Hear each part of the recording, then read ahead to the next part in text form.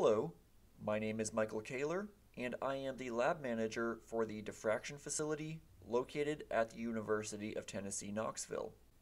Before we begin, let me ask that you please like, share, subscribe, and turn on notifications if any of our videos help you out. Here we have the high temperature setup in the Empyrean by Malvern Panalytical. We have the Anton Par HTK 1200N high temperature stage. I don't have these options hooked up right now, but we have inlet and outlet gas ports if we want to perform the experiment in an inert gas atmosphere such as argon or nitrogen. There is also a vacuum port right here that we can use to hook up a turbo pump to reach high vac. But this setup is just for an experiment in air. For our incident beam, we have the programmable divergence slit for the prefix module, and for the diffracted beam, we have the fixed anti-scatter slit. A lot of these optics are similar to what we would normally use for powder diffraction. The main difference being here, instead of a programmable anti-scatter slit, we simply have a fixed anti-scatter slit. If you want to learn more about these optics, I recommend that you watch our tutorial video on how to perform powder diffraction, which I will link above. In this case, we need two sets of optics, one for aligning our sample in the beam, and one for measuring the sample. Because for alignment we will be shooting the X-rays from the source directly into the detector, we need to insert an attenuator to absorb some of those X-rays. As we can see, it is a copper 0.1. To insert it, you want to align it like this and place it just to the left of the solder slit.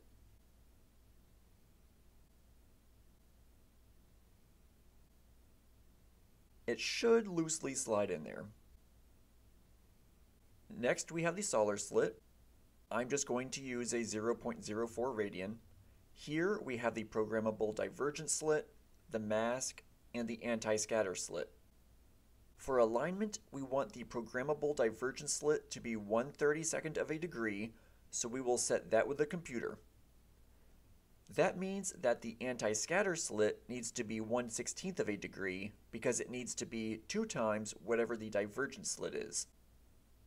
For the diffracted beam side, like I said, we have this fixed anti-scatter slit, which we can see right here. It is a 5mm slit. That just slides into that slot, and at some point it clicks.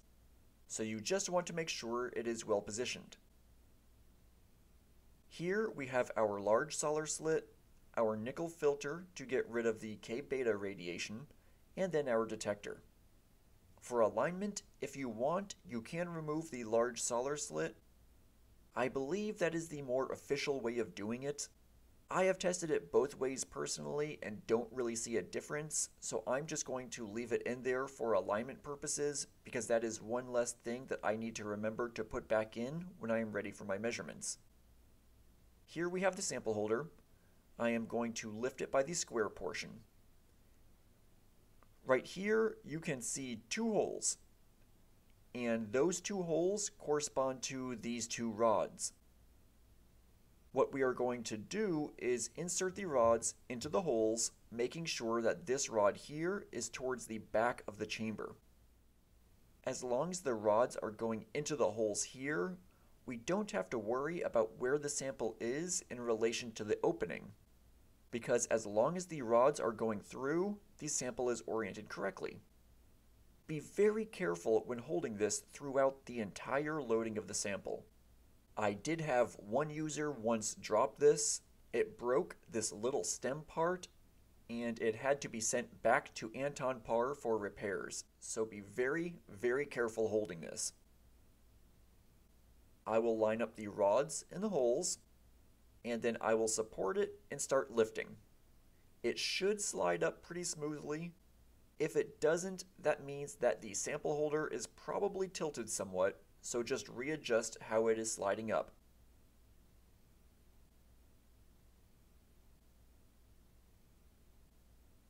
Once it is all the way up, you want to start to tighten these.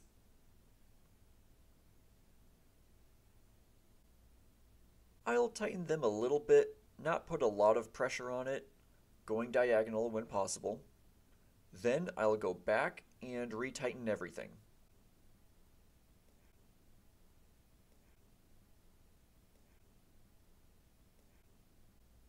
Finally, we want to take our orange cable here and plug it into the bottom. If it doesn't slide up right away, rotate it and eventually it should. And that's it. Once the orange thermocouple cable has been plugged into the bottom of the sample holder, go ahead and come over here to switch the power switch. You'll see the heater light is flashing off and your Eurotherm should start booting up. Give it a moment for the Eurotherm to fully start up. Here we see the temperature and a standby light. Once you see that, go ahead and push the heater button. You'll notice that it goes from flashing orange to the green on. Now that we have changed our optics and loaded our sample, let's look at data collector. We need to go to incident beam optics and diffracted beam optics in order to tell the computer what hardware we have installed on the system. Let's first look at incident beam optics. I will double click and I get this window. The prefix module is the programmable divergent slit. The divergent slit for alignment needs to be 1/32. Because of that, we physically installed the 1/16 anti-scatter slit. I'm going to use a 10mm fixed incident beam mask and don't change this number. Beam knife, we don't have one installed, so it says none. Solar slit, I'm using the 04 radian. I have a filter, but it is on the diffracted beam side, so it is none for this side. I did install a beam attenuator, so I will choose the copper 0.1, change the usage to do not switch, and click activated. The mirror is none. I will click OK. This window tells you to physically change on the system the things that you changed in the software. I already did, so I can click OK. Because it is so important for you to insert that beam attenuator, it reminds you of that fact separately. As long as you are sure you inserted that beam attenuator, go ahead and click OK. Let's go to diffracted beam optics, double click. For high temperature measurements, we want FAS, or fixed anti-scatter slit. The anti-scatter slit that we want to use is the only one in this lab that says non-ambient, so it is that 5mm. We have no receiving slit. We have the nickel filter to get rid of the beta radiation. There is no beam attenuator on this side. For the detector, for alignment purposes, we want to change the usage to receiving slit 0D. I will also highlight this, type in 0.1, and hit Tab on the keyboard. We see that it changes the value slightly here and makes it 3 active channels, which is what we want. Collimator none. Solar slit, we have the large 04 solar slit, not the regular. And the mask is none. I will click OK.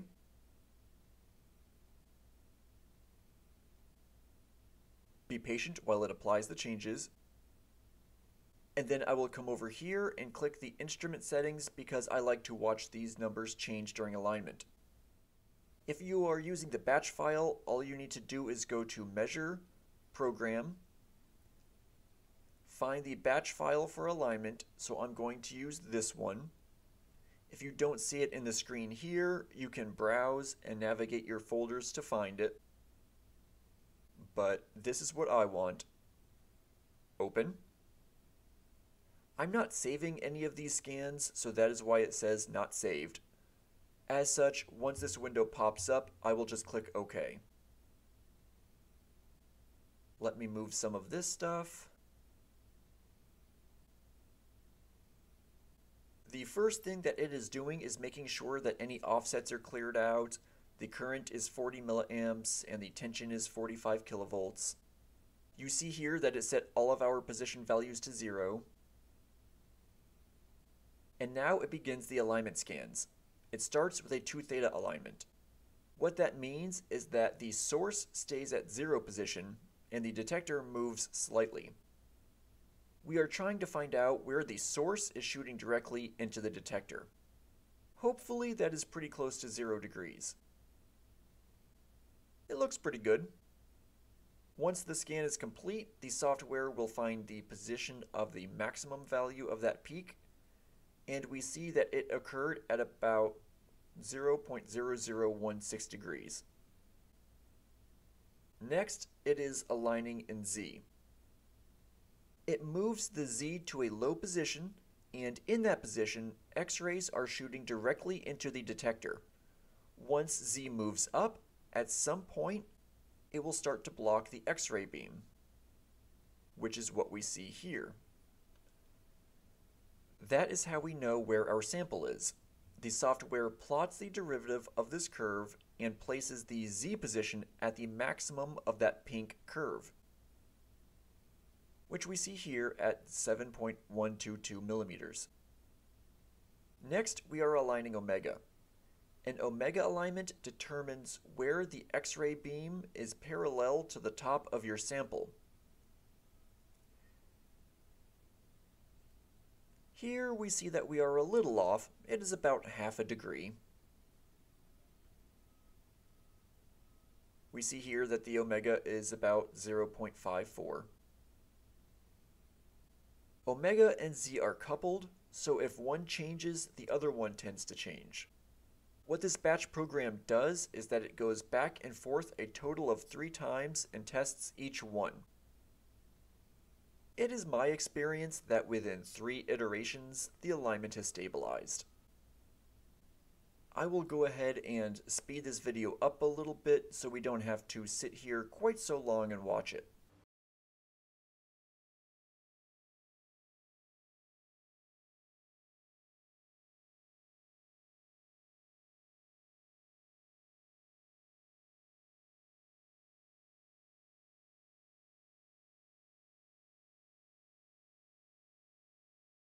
Now we see that the batch file has completed. Our angles are now 0 because they have been saved as offsets. If we go to User Settings, Find Calibration Offsets, we can see what the software determined were our offsets. We can click OK here. You don't have to go look at that, I just wanted to show you. Now that alignment is complete, we can switch back to our measurement optics, so let's go do that. We need to remove the attenuator, so just slide that out. We will be setting our divergence slit to something else. I typically use 1/4 of a degree. So then the anti-scatter slit needs to be 1/2 of a degree. Let me put that back in.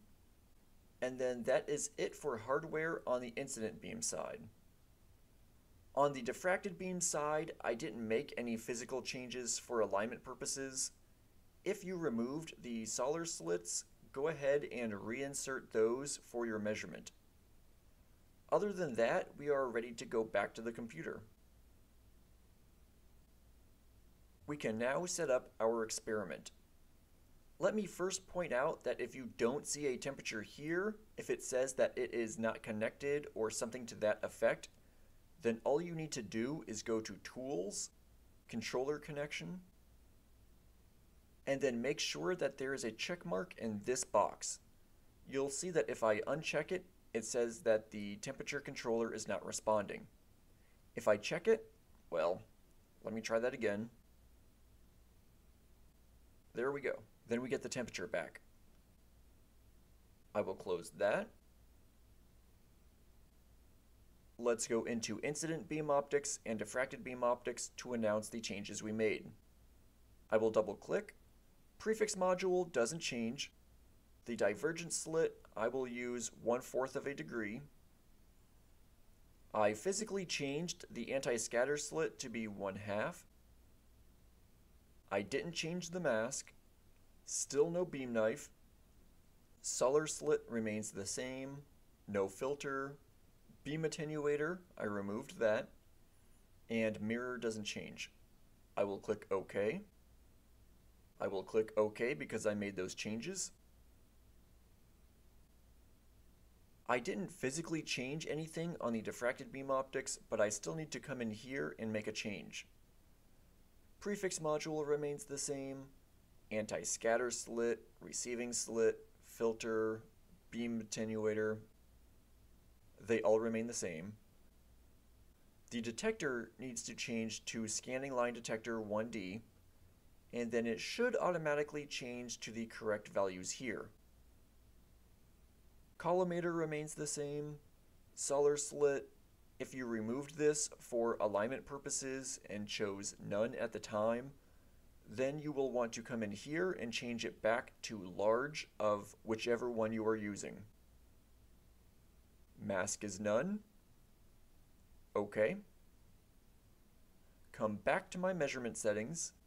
Before I forget, because it is something that is very easy for me to forget, I want to come in here and double click the temperature. I want to change this select automatic height control model, and my experiment is in air, so I will choose this as I am using the HTK 1200N. If I choose this and click OK, we see this little section pop up here. What this does is that it changes your Z position as the system heats in order to account for the thermal expansion of the alumina. This is important because if you don't do this, your peaks will shift due to a combination of the thermal expansion of your sample and the alumina. Let me point out something that is a little glitchy in my version of Data Collector. Usually when I activate the height controller, it will say status active, which is great. Sometimes though, it will say status inactive, and it won't warn me when it says this. If it is inactive, it means that the height alignment will not work, and it is just going to keep the Z position at whatever I have set here. If that happens to you, you can come in here, go to your sample stage, and click None. Apply. Go back to whichever setting you need to be on, and click OK. Now that all of this is set, we are ready to make our program. If you made a program in the past for one of the other stages, such as reflection transmission spinner, it will not work with this configuration. We want to click either this button or File, New Program. We want the program to be an absolute scan and click OK. Let me close this so we can see better. The first thing I'm going to do is come into Settings. If you want, you can change all of these settings to match the settings that you put into these two tabs. If you do that, once you run the program, it will compare these settings to make sure that they match. If they don't match, it will warn you that you may have made a mistake. I'm not going to do that for this video, but if you don't set anything else, you should come down here to the detector and set it to the pixel, if that's what you're using. Those are the correct settings, and then click OK.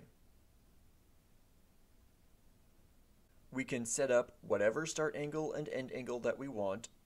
I will do 10 to 90 degrees, maybe with a 0.026 step size, and 50 seconds per step, which gives me a 10-minute experiment time for each individual scan. I don't know if these settings are great. Yours will likely be different, as every sample is different, but I'm just doing this for an example. Once I have my program made, I will go to File, Save As. Let me find I'll go to YouTube, Programs, and I will call this something generic like XRD single scan. Once I have my single scan file saved, I will come up here to File, New Program, and this time I will choose a non-ambient program. Here we see the configuration. It should automatically set to the correct one. Click OK. Here is where I can start making my temperature profile for the experiment. We see here start at 25 degrees. If I want a room temperature scan, I can just click the next line, insert a measurement program, browse, go to YouTube, programs, and choose my single scan. Here we can choose where to save the results and how to name them, but I will handle that later. We see that it inserts the item above whichever line is highlighted. Then I can insert a non-ambient setting, set it to 100 degrees at 20 degrees per minute, and that will take about 4 minutes to heat. I like to build in some sort of wait time to make sure that everything has reached equilibrium, so I will insert a timer setting and choose, I don't know, the time is dependent on how much of a temperature difference I have, how quickly I am changing temperature. I might do about 5 or 7 minutes for this type of change, and then choose OK. Here's the wait function. We can left click here, press Ctrl C on the keyboard, left click here, and Ctrl V to create another single scan. These 3 steps I will want to repeat at every desired temperature. I will left click here, hold Shift on the keyboard, left click here, Ctrl C on the keyboard, left click here, and then Ctrl V. I will paste this as many times as I want different temperature steps. Let me point out that if you want to highlight multiple rows, you need to click here as you are doing your clicking. If you left click here, hold Shift on the keyboard and click here, you see that it does not highlight multiple rows. So keep that in mind. Here I have the 25 degrees. We are going to 100 degrees. I can double click here, change that to 200 degrees if I want. Come here, 300, 400, and you can do as many of these as you like. You can do it on warming up and then on cooling. It is however you want to design your experiment. At the end, we see that it resets and goes back to room temperature. It also has a finish. If we want to set up the file names and where to save them, we can come down here to File Name Settings. I will click this box to tell it what folder to save it in. I can click YouTube, Data. I can create a new folder for high temperature XRD. I can even do a new folder for a YouTube example, and then save it in there. We see that appear here. I will click this if I want to give it a prefix. I will call it the YouTube sample. I like to click this button here to use the item number in the file name. The item number is simply the row number. This is especially helpful if you are collecting data on warming and cooling. Let me click OK, and we will see here what the new file name is. It puts in the prefix YouTube sample. It has the item number, which corresponds to the row number, like I said, and then non-ambient. For that, it will simply insert the temperature that you are currently sitting at the time of measurement. Once we have that all set, we can come over here to X-ray settings. If this is going to run overnight, I like to choose Set When Program is Finished. set it back to 45 and 20 so that the X-ray tube will go into standby settings after it is done. I will come up here, File, Save As, go to my YouTube folder, Programs. I will call this my XRD batch scan. I am now ready to go ahead and measure program. I will browse, go find that program, and there we go. We see all of our file names, so we have our different temperatures in them now. Like I said, if we were doing this on warming and cooling, we might go to 400, and then our next one would be at 300. So that is really where those item numbers come into play, because instead of having two files that just say 300, maybe with an _1 or _2, we can organize it this way with I11, I14, and I17. It really shows us the order everything is occurring. As long as all that looks good to you, just click OK, and then the experiment will begin. I'm not going to go through and show you all of the data collection, but I will end the video here. If you have any questions, please leave them in the comment section below. Otherwise, I thank you for watching, and I hope you have a great day.